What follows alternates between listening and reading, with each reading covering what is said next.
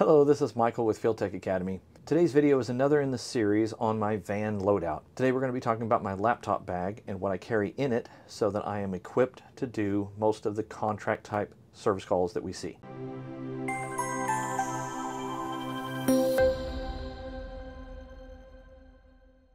Personally, I like a backpack style. Obviously you can get the rectangular standard laptop bags, but I like the ability to be able to carry a lot of different cables in my bag and the functionality of being able to throw it over my shoulder. Obviously, one of the most important things in your laptop bag is your laptop. You can use almost any kind of laptop for the service work that we do. One of the big things, obviously, is you want to make sure you have your charger with you at all times. I just got on Amazon and bought a spare charger for my laptop, so I have one at the house, and I always keep one in my bag, so I don't have to worry about did I grab my charger or not. It is always in my laptop bag. An advantage of the newer laptops is that they are thin and lightweight, but having a thinner laptop a lot of times nowadays means that you're sacrificing a network port. You're going to have a network port out on these service calls. I got on Amazon and got a USB 3.0 to network card. That way I can use the network card when I need to and unplug it when I don't. Another fundamental thing that you're going to want to have is a patch cable. Generally, I just carry a 5 to 7 foot patch cable. So of course, you're going to need to patch into equipment, and you want to have a few in your van that are longer in case you have a longer need.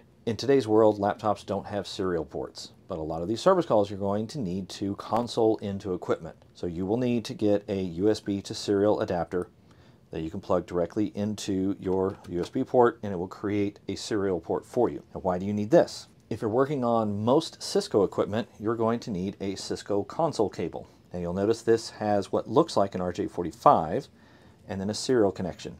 So the serial connection goes on the laptop side. This RJ45 looking connector actually goes into the router, into a port that's typically labeled with the same powder blue color, and it's called a console port. So even though it has an RJ45, you cannot use a patch cable to console into a Cisco router. There are other types of equipment that may require a serial cable connection. So you will want to have a straight through serial cable and a crossover serial cable. Most of the time you're going to use a straight through, but you never know when you're going to need a crossover. Some equipment just will not talk without that. And again, these are serial, so you need your USB to serial adapter to use these. You'll notice on this cable that it is a female connector. There are going to be times when you may need to connect to something that has a different gender.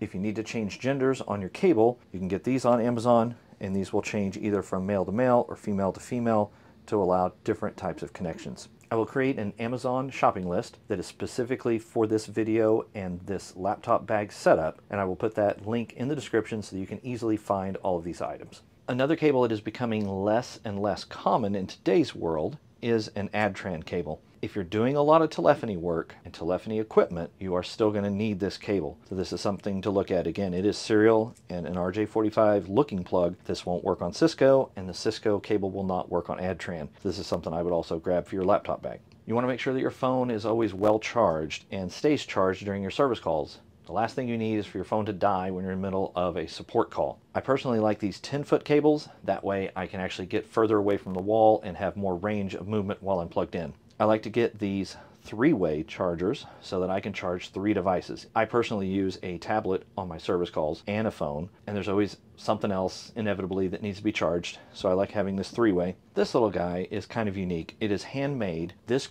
is a T1 loop back plug. I'm sure you can buy them on Amazon or eBay, but you can Google how to make this, and you just take one pair of wire, and I'll see if I can get this where you can see it. Basically, you're taking pins 1 and shorting it over to pin 4, and then pin 2 and shorting over to pin 5. This allows testing of a T1 circuit or the T1 port on a router. It's very important to have one of these. Again, you can Google this and see how to make it by hand. It's very, very simple. You know, you'll have to have RJ45 crimpers and a little piece of network cable. This is something nice to have, and so I throw this in my laptop bag so I have it easily accessible because it's so small that if I throw it in a tool bag, it's going to get lost. When you're testing network cables and equipment, sometimes you're going to run into something that's not going to allow you to have a plug to go into your testing equipment. So I like to get one of these little jumpers that is female on both ends, RJ45. This allows you to connect up certain pieces of equipment when you need to run a cable test on it. All the tools that I've talked about so far in the video have been really geared towards people doing network service calls for contract work, dealing with network equipment, test and turn up, circuit extensions, things like that. The next items will be for technicians who actually do computer related work. So if you're a technician that is doing the network side and you're also doing computer repair,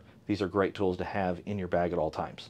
I've had trouble trying to use off-brand thumb drives, so SanDisk drives are what I always keep. That way I know that they're compatible and readable by all equipment. I always keep one blank thumb drive for data transfer. Now this one is larger. This is 128 gigs because I want more space. If you find yourself running into larger data transfers than 128 gigs, you're probably going to want to have an external drive on you. But this works for most small things. If you need to clone a customer's drive out in the field, you need good quality cloning software. I know that there's free cloning tools out there and they may work fine for you. I've found that those free programs sometimes don't work as well as a paid program. So I bought Acronis' cloning tool, and they allow you to make a bootable thumb drive so you can take it out in the field, slave up a drive, and clone one drive to another right there in the field. So you want to make sure you have a Hirens thumb drive. If you're not familiar with Hirens, it has a lot of tools built into it and it is a bootable Windows environment, so you can boot the computer directly to this thumb drive. It'll boot into a Windows 10 environment. You'll have a treasure trove of tools available to you on Hirens. You'll have partition tools, cloning tools,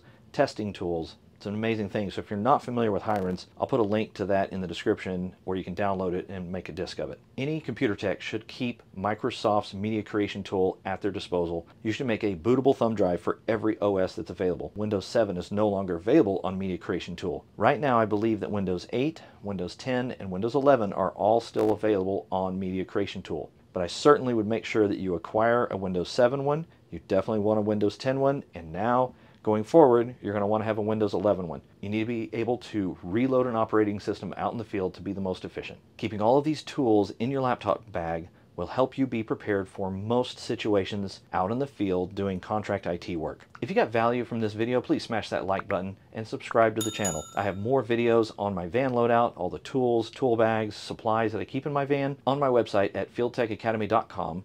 I have one-on-one coaching, and I have a lot of downloads that are available that will help you be more efficient as a contract technician. As always, let's get you out in the field making money. I'll see you in the next video.